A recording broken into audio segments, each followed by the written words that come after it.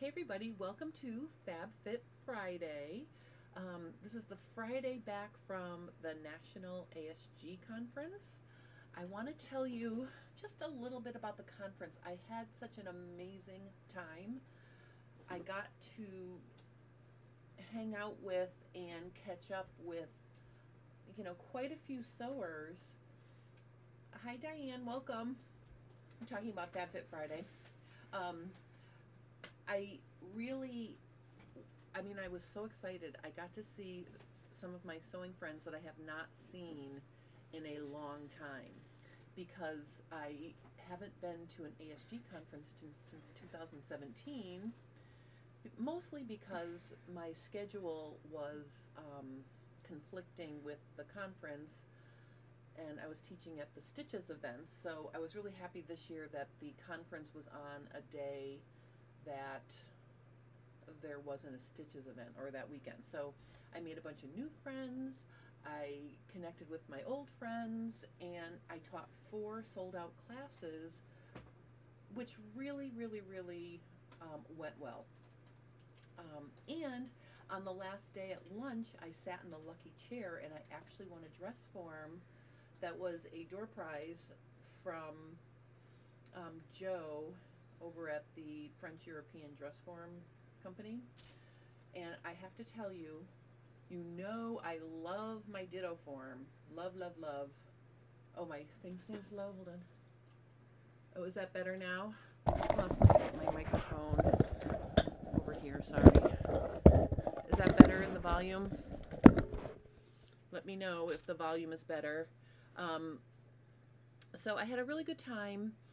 I won the dress form.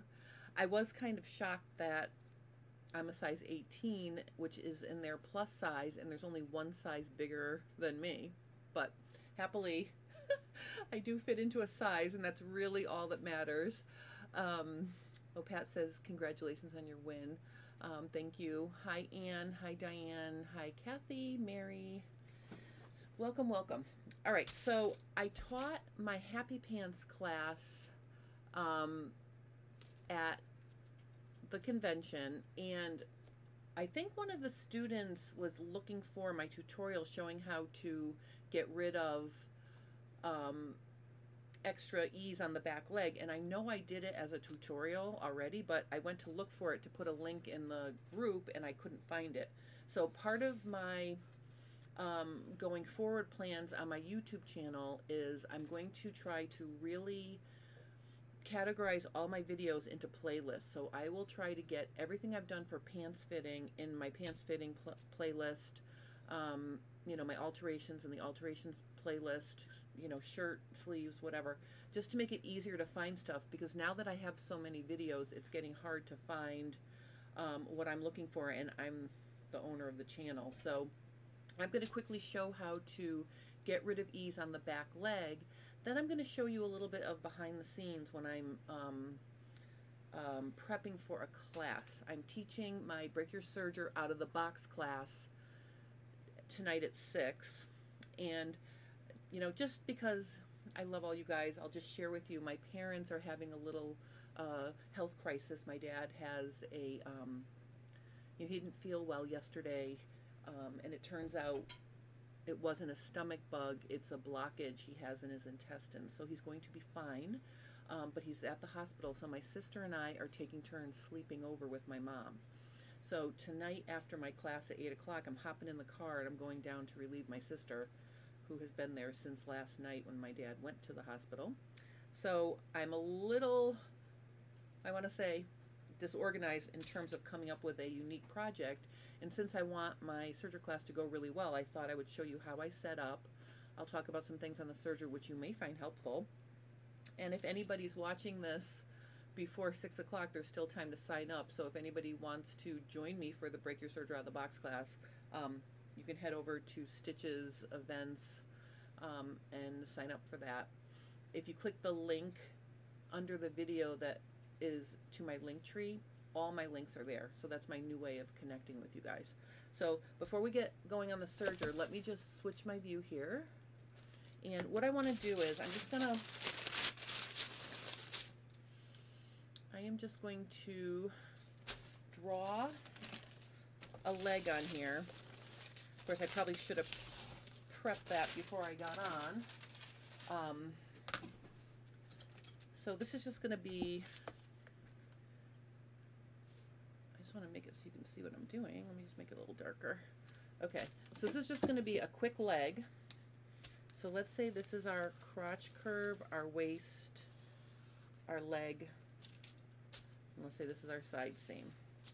So here's our leg. It's not a super fancy leg. I cannot get good points for drawing. I suck at drawing, but it'll get the job done here. So what I'm going to do is I'm just going to get my ruler, and I am going to go right up the middle and establish my grain line. I'm eyeballing it, but basically there's my vertical grain line. Okay, and then let's say on your back leg, everything's fitting fine. You don't have any weird wrinkles. You just have too much ease on your back leg.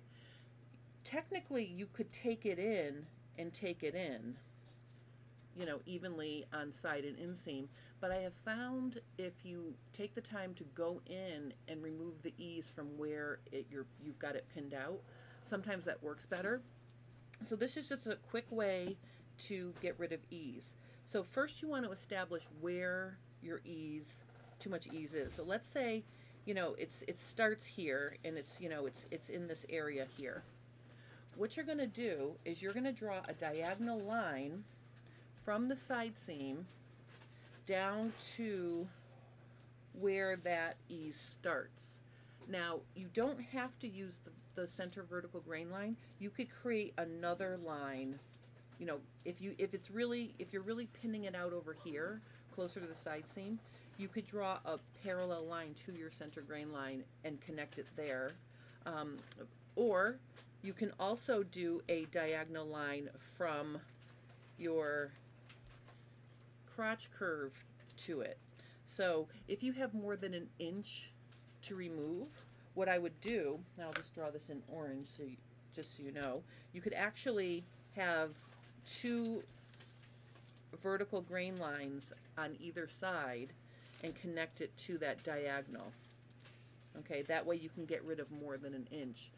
But if you have an inch or less, you can do it in the center of the leg, or you can do it a little bit farther over.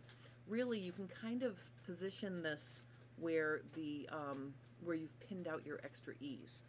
So for this example, I'm just going to pretend it's right here, and I've drawn my diagonal line from my side seam down to where we want to start getting rid of the ease. So the purpose of this diagonal line is just to come from the side seam diagonally to our vertical line.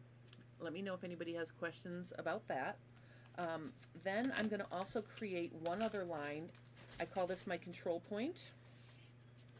Okay, so I'm going to slash now, and how I'm going to slash is I'm going to go up my vertical, and then I'm going to go to my diagonal, and I'm going to create a pivot at the side seam. I'm not going to cut through my side seam, but I'm going to create a pivot. Then I'm also going to create a slash at my control point here. Now the reason why you need a control point is if you're going to use this method to get rid of ease, doing it like this without having the control point, you can see what happens at the bottom. The leg gets all funked up down here. So this control point, or this extra slash, is going to allow us to create a even adjustment. So I'm gonna flip this over so it's out of the way, and the first thing I'm going to do is I'm going to slide this top rectangle up so that it's overlapping the amount I want to get rid of. So like from here to here is about a ½ inch. Let me just zoom in so you can see. Okay, so I can tape that in place.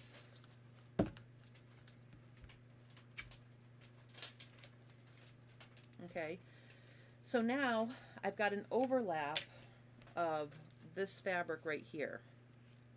So all of this is overlapped. Okay, then what I'm going to do is I'm going to bring the bottom part of the leg and I'm going to straighten it out, but I'm going to overlap it evenly all the way down. Okay, so you can see if I swing this back and I tape it into position here now, my overlap is here. All of this has been overlapped. So you can see on this small sample, I was able to get rid of about a ½ inch. So on a full-size pant pattern, I probably could get rid of about an inch max at one, you know, at one slash. Now here's the thing. If you don't need to get rid of this ease all the way down to the hem, you can put it back here. So I can add ease back in. I can add a little bit here. And really, because I pivoted this way, I'm just adding here. Now, if I need to get rid of more and I'm going to slash this line, let's say I repeat over here and I get rid of some more, I can also add back over here if I need to. So if I start, you know, getting rid of more than just this ½ inch over here, and I want to slash this as well and repeat it over here to get rid of more, you know, you can add back at the hem if you need to. So that's just a quick tutorial showing how to remove ease on the back leg, and I'll make sure that I post this link to this video under the question someone had that they wanted to see this tutorial. So that takes care of that little issue. Now I just want to show you how I prep for a serger class. And the first thing I'm going to do is prep my materials. So I always like to have my instruction manual for the serger I'm using for the class handy, including the quick reference chart. That's important because you know, if you're having trouble in class, or if I'm having trouble in class, or if I don't remember a step, I have it right here in front of me. So if you're saying to yourself, oh, I'm going to take a serger class and I'm going to learn how to do all these stitches, just remember that making notes in your instruction book when you're working on a certain topic might help you the next time you need to use that stitch. So I keep this handy, and I recommend students keep it handy as well to refer to make notes, so that when they learn different techniques, they can, you know, give themselves little notes and helping hints for doing that in the future after the class is over. So I've got that all set up and ready to go. Then I do a general, what do I want to say, like a general tips and supplies. So I'll talk about threads, for example. I like high quality threads, so I like the Madeira threads, I like the Gutermann threads. I'll use Maxi Lock as my base level of quality. Maxi Lock is a little bit fuzzier than Madeira, so like if I put these right next to each other, just to show you, let me zoom in and see if we can see the fuzziness. Let me see. I don't know if you can see, but the Maxi Lock is the light blue one, and it's a fuzzier thread, but it still works pretty well. So I'm going to talk about, you know, picking out the right threads. I'm also going to talk about if you're working with a special garment and you need like a funky colored thread, you can actually use all-purpose thread in your serger. So it doesn't need to be a giant spool. It could be, you know, let's say you needed orange. You know, you could use a standard orange thread in your loopers and needles and not buy 4 cones of a color you're just going to use once. So I talk about threads. Then I talk about, you know, tools that are helpful. You know, having your tweezers is helpful. Using Wonder Clips instead of pins is really helpful because Wonder Clips can't hurt your blade. If you don't take out a pin, you can whack your blade, and you're going to be sad because you're going to have to get it fixed. You know, then I talk about things like having either tissue paper or tracing paper or strips of wash away stabilizer to support fabrics that are very sheer or unruly to help you get a good result. So I talk about that. And then, you know, I'll also talk about thread nets and how they help slippery thread from sliding down the spool as you're serging and getting tangled under the bottom of your spool. So I talk about those things. I will talk about needles, and I will encourage everybody in the class to look at their manual and see if they have a specific needle they have to use. Many of the older sergers will say you need to use EL 705 serger needles. More current, newer models actually are getting away from that, and many of them use universal needles, which is very cool.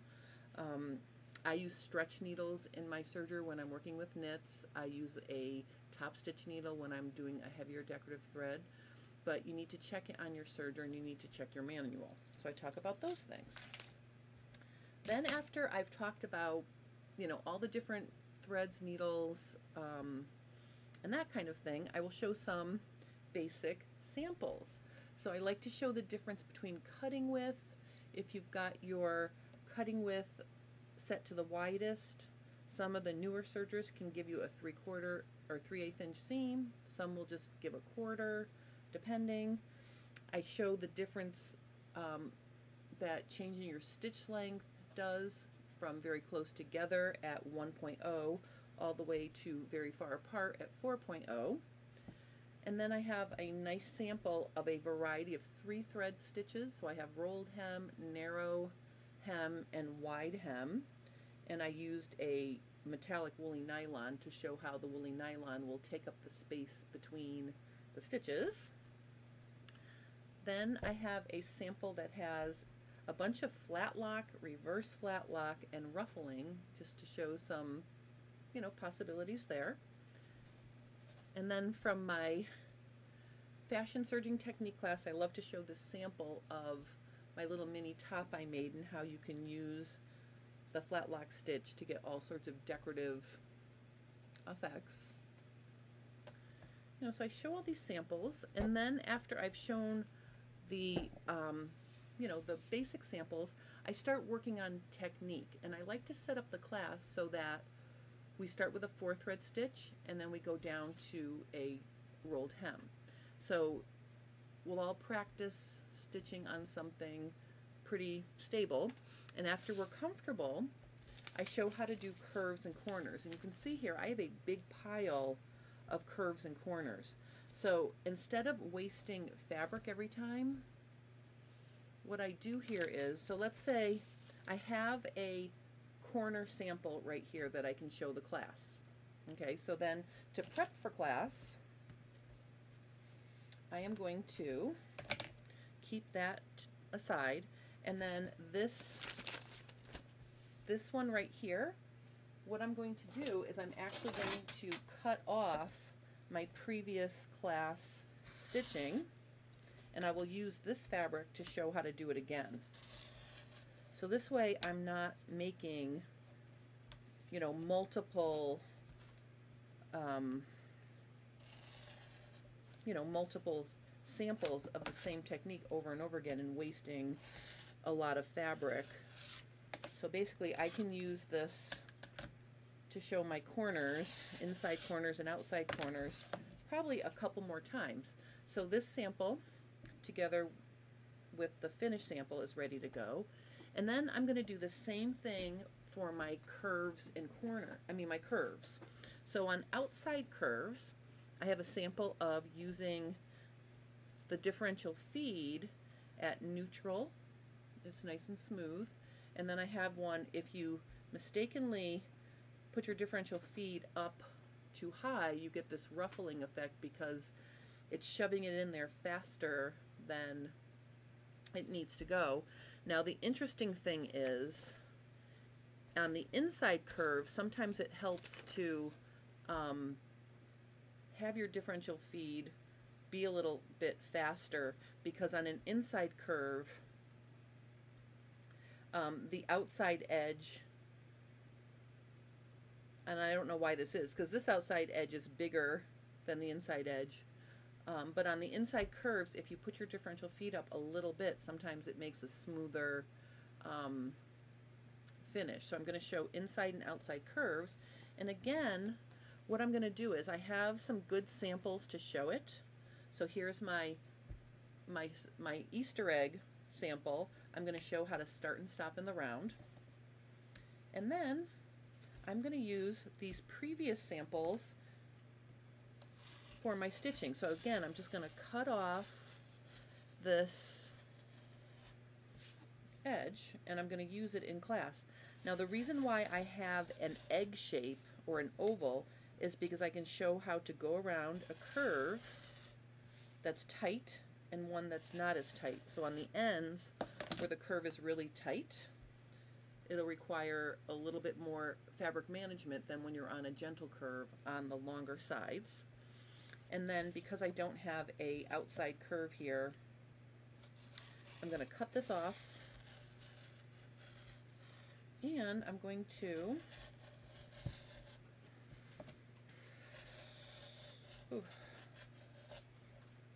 so I'm going to cut that off, and I'm going to make an inside curve.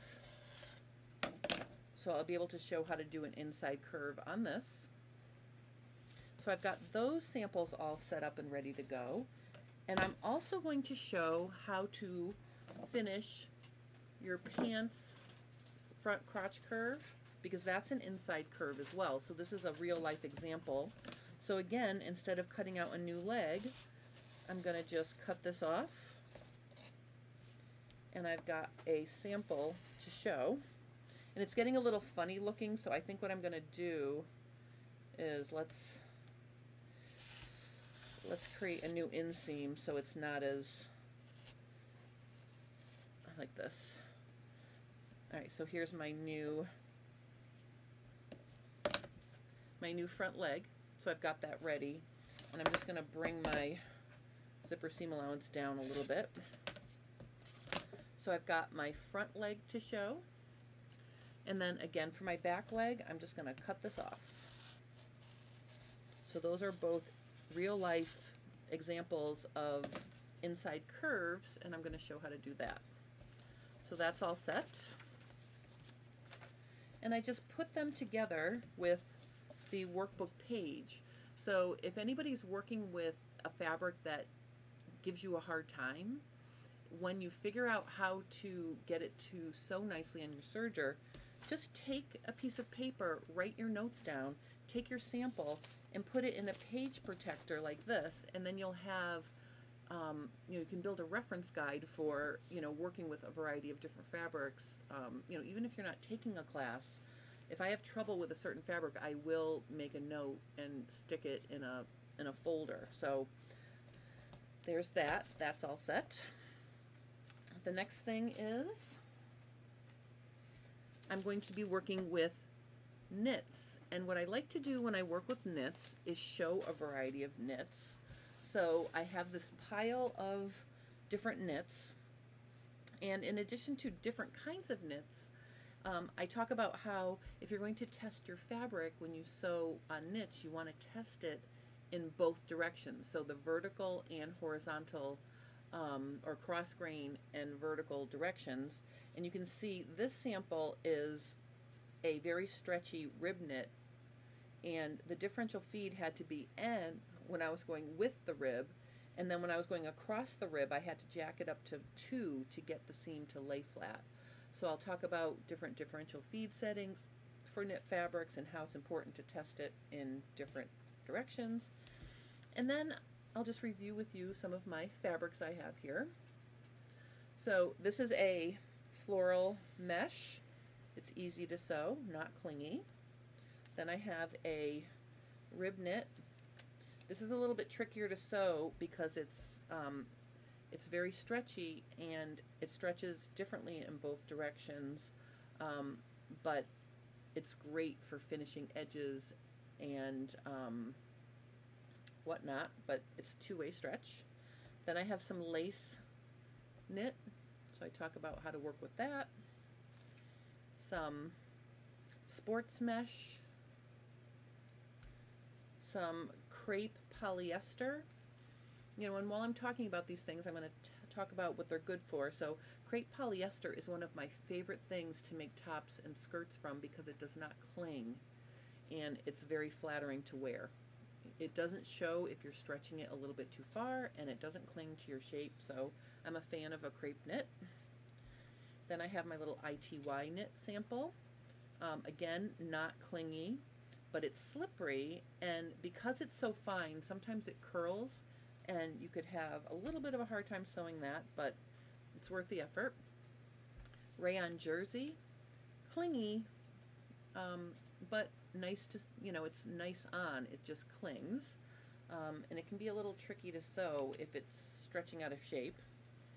Then I have the polyester fleece, French terry. Again, this is an easy one to sew. Anything that has a mechanical stretch is going to be easier because you're not going to have to play with your differential feed as much, and it feeds in nice and easily, and it doesn't curl, so it's really nice to work with. Another easy one to work with is double brush polyester, super easy, and usually it doesn't curl, but it's nice for bottom weight. Then I have some of my sports knit,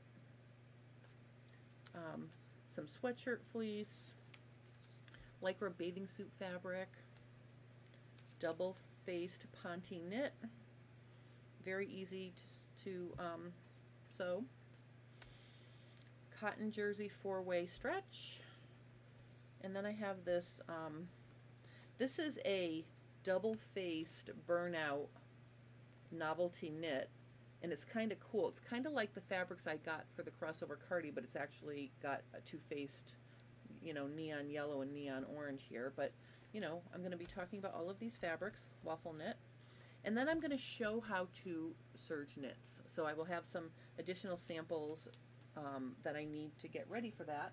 And what I like to do, where's my little notebook? So as I'm preparing for my class, what I like to do is just keep a running list. So I need to get some knit fabric to stitch on, stitch sample fabric. So I know I need to get that after I organize everything. So that's all set. Then I'm going to talk about, we're going to go from that to the 3-thread stitches, and the first thing we're going to do with a 3-thread stitch is I'm going to show how to sew sheer fabrics, and I've got a page for that. Here it is. Okay, so I've got, this is a silk georgette, so I'm going to show how to work with silk georgette. If anybody's trying to serge sheer fabrics, a very convenient thing to do is use a piece of clear wash away stabilizer, because that helps support the edges. I like to use a 3-thread narrow when I'm working with sheer knits because it shows less. And actually, even though there's no stretch in this direction on this sheer fabric, it's less bulky and it does have more give, so it's not going to gather up your stitch. And we'll talk about actually adjusting the differential feed for sheer fabrics, because with knits you go higher, with sheer fabrics you go lower on the differential feed. So I have some samples of that, and I need to get a new sheer knit, sheer fabric sample. So I'll go find another piece of something like that. So that's all set. Then I'm going to show how to do the flat lock. Oh, actually, see, this is why I prep in advance. Before we move on to the sheer fabrics, I'm going to show how to do a decorative edge on fleece. So you can see this is Pearl Crown rayon, You put that in the loopers front and back. And actually you don't even have to do it front and back. On the back side of this one I used regular thread. So depending on your project, if you have a right and wrong side, you only need one spool of heavy decorative thread. If you're making a fleece blanket, you need two, one for the upper looper and one for the lower looper. But I'm going to talk about that, and again I can show how to start and stop in the round so it looks nice and neat. So that's before sheer fabrics. Okay, and then we're getting into my favorite stitch territory. We are going to talk about doing knits. We're going to talk about the 3-thread flat lock stitch, and I use the three-thread flat lock stitch for a lot of things. The flat lock side is the side that looks like this, and I slid it down, and here's the ladders on the wrong side, so that's cool. And then this one I actually like, so let's say you do the flat lock and you have the ladders on one side. You can also just do a 3-thread wide and then top stitch it down. So on this side it looks like a flat felled seam, but it looks like a flat lock, but that's just a 3-thread wide. Or you can do it as a 3-thread wide and have the ladders on the back. So I'll talk about those options, and then I'll talk about putting decorative thread in the needle. And you can see here, this is a metallic decorative thread, so you can get really pretty results using a decorative thread in your needle. And in that case I use a top stitch needle, so you can see here I have the top stitch needle in there ready to go to show people that. And then we are going to stitch a flat lock. So I need I need fabric for flat lock. Fabric for flat lock sample. So like after I get off with you guys, I'm going to cut all this extra fabric I need. Alright, so that takes care of the 3 threads. I showed the 3-thread narrow on the sheer fabrics. I'll show the 3-thread wide, and then I'll show the flat lock. Then we're going to work with the lettuce edge. And the lettuce edge is a technique that you can do on lightweight knit fabrics. You can see this looks kind of pretty on this lacy knit. You can only do this technique with fabrics that are sheer or lightweight, because if they're too heavy they're not going to ruffle. But this is a technique that you do by adjusting your differential feed. So if you guys work with knits on your serger, you may know that your differential feed might have to be a higher oh, Nancy can't hear me. I'm going to take my, okay, here's my fancy Rode mic. I'm going to put it right here. Is this better if I have it like right in front of my face? Nancy, let me know if that helps, because my volume is up to the max. So please let me know if that helps. I don't want anyone straining to hear. This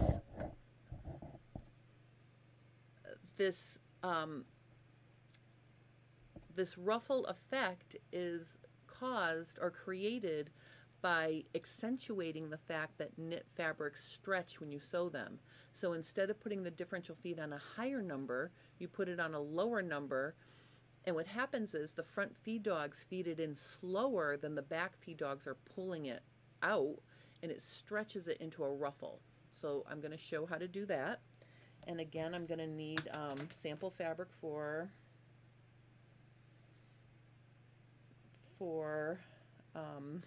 lettuce edge. Okay, so I'll find something sheer that I can show that. And then last but not least, I am going to show how to do a rolled hem.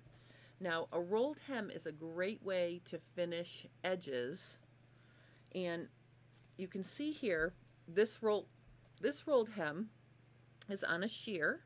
And again, I left the paper or the wash-away stabilizer partly attached, so you can see how that works. Then I'm going to show how to do it on this tool. which you can't even really see the tool, but I'm going to show that you can do it on there. And then I'm going to show it on some lightweight, like cotton batiste. So I'm going to show a bunch of different, a bunch of different ways to do the rolled hem. And at this point in class, I think we'll be almost done with the time. This is a 2-hour class. And of course, it depends on, how many students there are, how their sergers are working. So sometimes we'll do a little troubleshooting. So that's something that I can't predict until we get started. But those are the things I'm going to show in class. And what I'm going to do now is I am going to show you, I'm just going to make here rolled hem sample fabrics. Okay, so I've got my list here. Fabrics. All right, so that's all set. So what I'm going to do now is I'm going to make me big. I'm going to get rid of this mess. And I'm just going to show you my serger here. So to prepare my serger, what I'm going to do is I'm going to take off the threads that I already have on there, because when I teach a serger class, I like to use the colors that are in the chart. So in my quick reference guide, you can see my colors are, green, blue, yellow, and red, basically.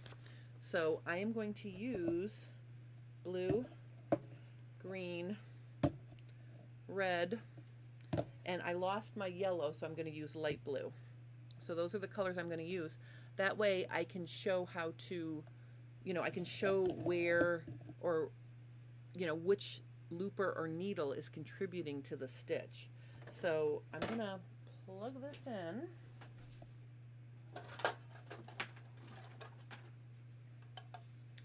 And then I'm going to just clean up my serger and get it all set up for class.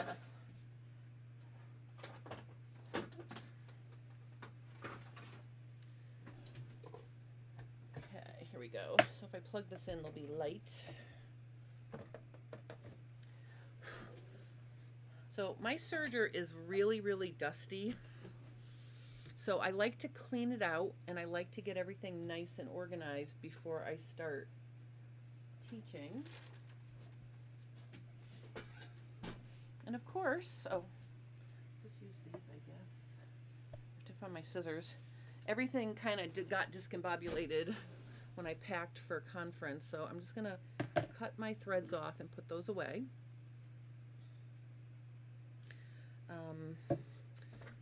And then I can, so I like to take a soft cloth, and I have here, what did I do with my little soft cloth? So this is an old sample that I use just for testing, and the first thing I do is just wipe down the entire outside of my serger, and anywhere that I can wipe to clean it off. So I'm gonna get rid of all of my threads. I'm gonna wipe all of the stuff off my serger. And if it's really messy inside, I'll go get my vacuum cleaner and I will, vacuum out the inside. Oh, hi Marissa, happy Friday. Yes, I'm actually teaching all weekend, so today is really not a Friday for me because I'm teaching tonight my Break Your Serger Out of the Box class, and then tomorrow and Saturday night I'm teaching my crossover cardi class. So, but honestly, on days I teach, I'm the happiest. All right, so I'm just going to go back here and just wipe everything down. It's good to give everything a dusting. So if you have one of these air threading sergers, I just want to point out to you, you can, if you need to oil, let me just zoom in here really close. See how the upper looper is sliding on this bar right here. So see how the bar goes up and down? If you want to put a dot of oil right there, if your serger is being noisy, that's fine. But you never, ever, ever, ever put oil in the air threading ports for threading your serger, because these holes are just to insert your thread and wish it through to thread. So I'm just, and it says in red there, do not oil. But so I'm just pointing that out to you in case your serger isn't clearly marked and you have air feed capability. It doesn't matter which brand it is. It doesn't matter the model. You never put oil in those air feed ports. All right, so now that I've loved my machine up and I've gotten rid of most of the lint, the next thing I'm going to do is I am going to open my side door, and you can see the mess in my side door here. See how dirty that is? So I'm just going to go in and wipe that down. And like I said, after I get off, I probably will take my handheld Dyson vacuum, and I probably will go in here and just blow everything out. But you can see that you can clean a lot of stuff with a soft cloth. So use your soft cloth, get as much of it out as you can with that, and then if you need to blow it out, you can do that as well. So that's, I recommend doing this anytime you start a new major project. The next thing I'm going to do is I'm going to take out these needles, and I'm going to put in fresh needles, because if you've been working on your needles for a while, it's always good to start with fresh needles. New project, new class, new needles. So all this information I'm sharing with you now really comes into play, you know, as a sewer, and being able to, just going to try to get a better angle here, hold on. If I have it like this, maybe that's a little better. Oops.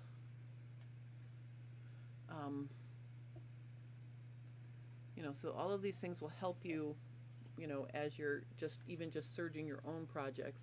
So I'm going to put in new needles, and I have a little, like, secret.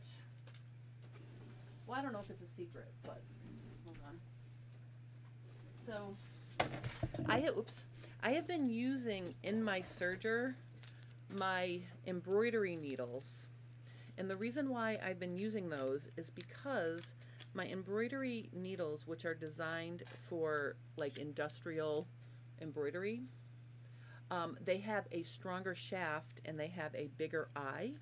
So because I already have these for embroidery, the system is HAX 130 EB.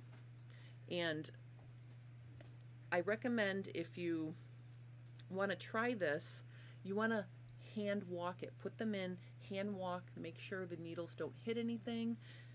Again, some sergers have to have special needles or certain brands, but these are organ needles, and like I said, they're just a little bit more reinforced, and the eyes are a little bit bigger. So like when I'm in class and I want to be able to thread something efficiently, it's easier if the eye of the needle is a little bit bigger, because then I can see it to thread my needle a little faster if I'm trying to switch between stitches. So I'm going to put in a set of these size 14 embroidery needles because I find that they work really well in here for me.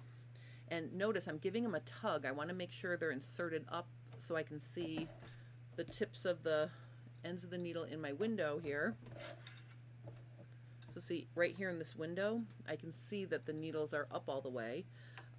So I've got those installed. Then what I'm going to do is I'm going to thread my serger with these colors so I can refer to the colors as I'm showing a stitch. So for example, I'm going to put, I think we'll do green in the left needle.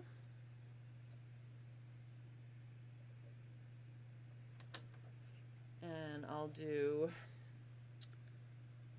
red in the right needle. I want to pick the two colors that show up the best for the needle threads, because if I'm troubleshooting tension, I can easily see that better.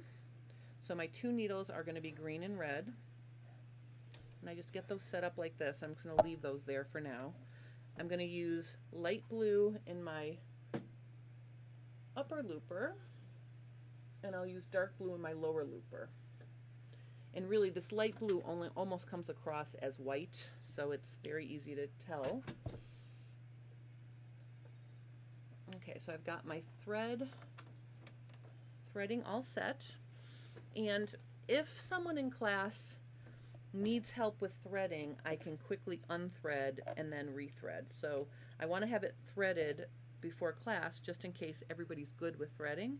But if someone needs help with threading, I can very easily, you know, cut my threads off and show them that.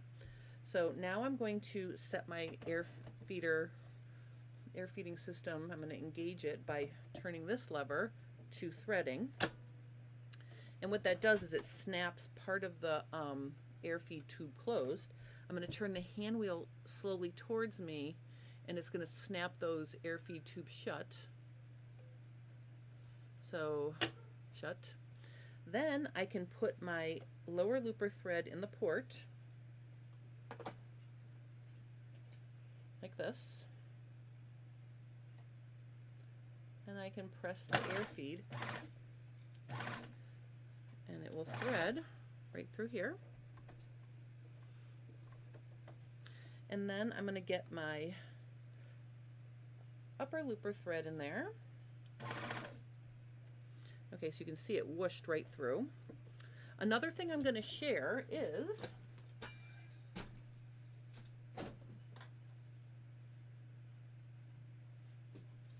okay, so one of the really important tools that comes with the Ovation Baby Lock serger, and I know it comes with other brands of sergers as well, is this.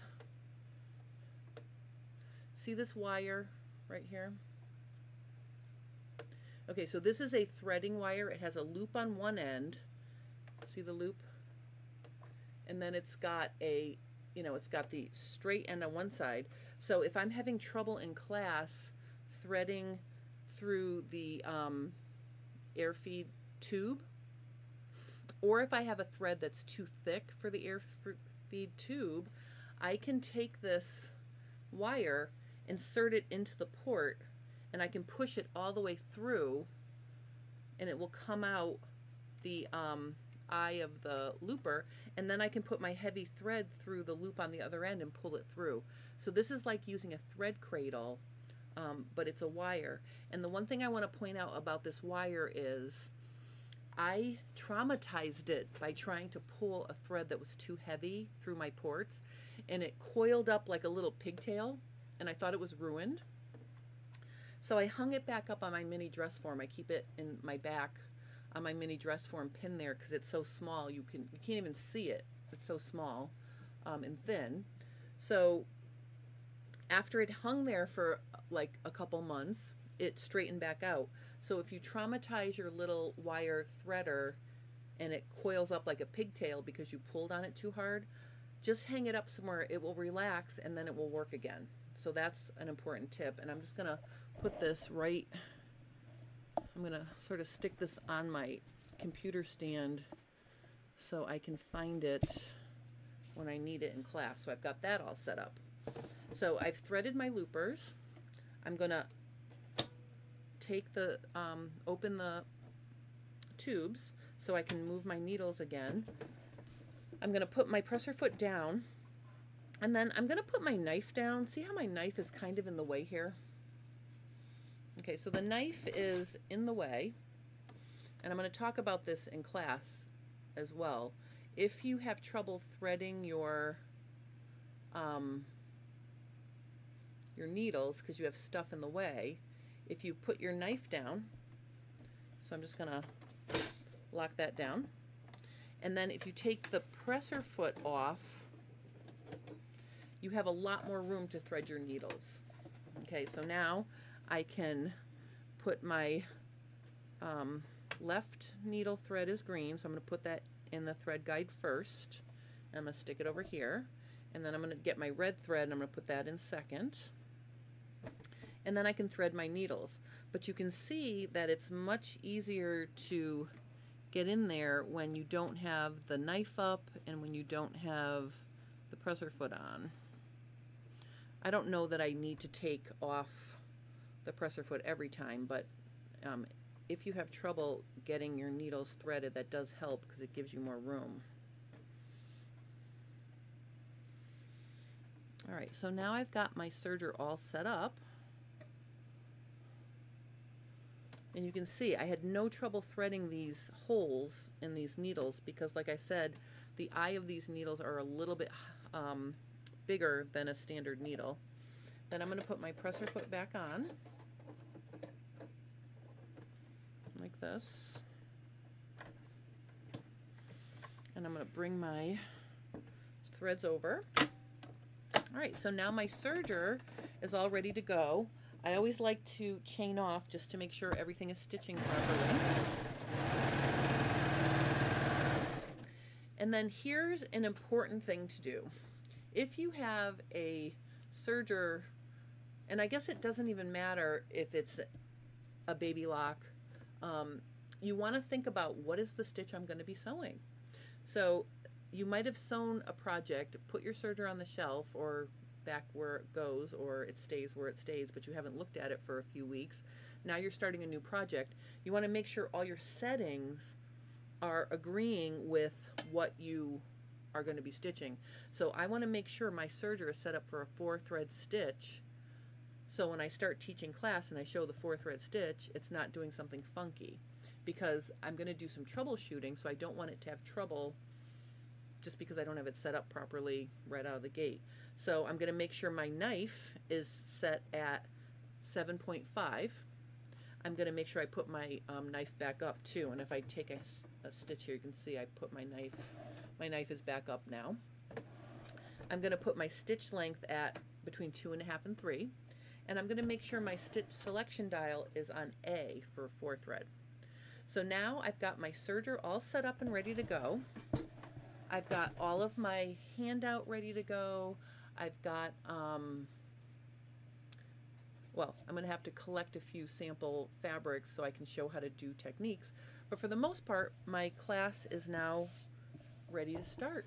So I've got it all set up. So that's what I wanted to share with you today. And honestly, part of the reason why I'm sharing this with you today is because, like I said, I'm a little bit discombobulated because of my parents. So I appreciate you joining me for this little behind the scenes.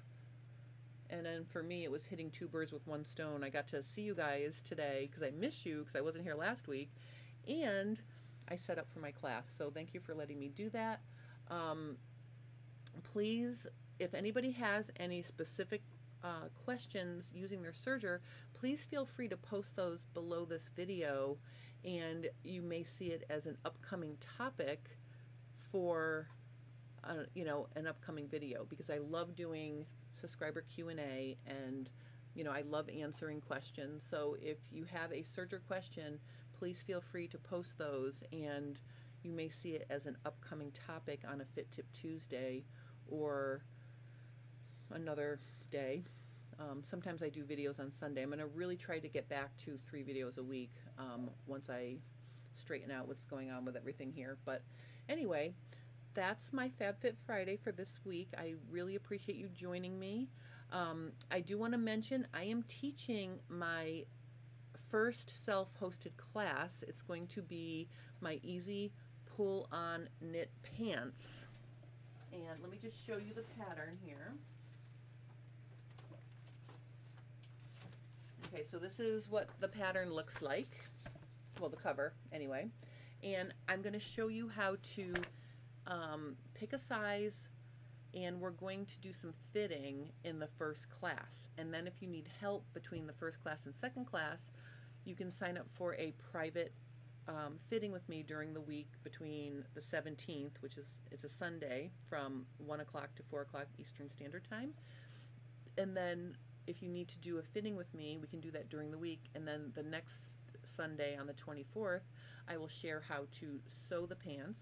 There's a really nice inseam pocket, And I think what I'm going to do is, I don't know if you guys have heard about this, Ruth such and such did this new technique for fitting pants, the top down center out method. I think doing knit pants is the perfect opportunity to test that theory. So when you sew your knit pants, you actually, we're going to sew 2 legs and then sew the crotch separately. So before we sew the crotch seam, we are going to try on 1 leg, and I want to try to play with how that works. So if you're watching me and you're taking this class, make sure you wear like leggings or something that you could have on, and then slide your knit pant leg over that. I'm going to play with a method for creating a basted elastic casing for half a leg, and I'm just going to see if that helps fit the pant, and we can make adjustments based on how 1 leg fits before we cut out and sew the second leg. So I'm going to try that along with all my other fitting techniques to see how that works. This is going to be a small class. The maximum number of students is 10, so I will have plenty of time to help everybody fit their knit pants. So if anyone would like to join me, I will put a link to this class below the description of this video, but also if you click the link to my link tree, it's on my link tree on my Instagram and underneath this video if you'd like to join me. There's still time to get the printed pattern, but you can also get the PDF version. So I'm very excited about that. And then if anybody wants to learn how to adjust a non-stretch pattern for stretch fabric, I am doing a lecture demo for pattern review on Wednesday this week. It's going to be from 3 to 4:30 on Zoom, and I have a whole slideshow prepared for that. I taught it for an ASG group and they loved it. So if anybody is interested in adjusting their pattern from non-stretch to stretch, you can join me in that class, and I will put a link to that as well. So that's all the fun I have for today. I hope you guys have a wonderful weekend. Thank you guys for watching, and I will see you for Fit Tip. Well, I won't see you for Fit Tip Tuesday, but I will be posting Fit Tip Tuesday video, and I will see you next week for Fab Fit Friday again. So thank you so much. I'm so happy to be home and back for Fab Fit Friday. Thank you for watching, and have a lovely, lovely weekend.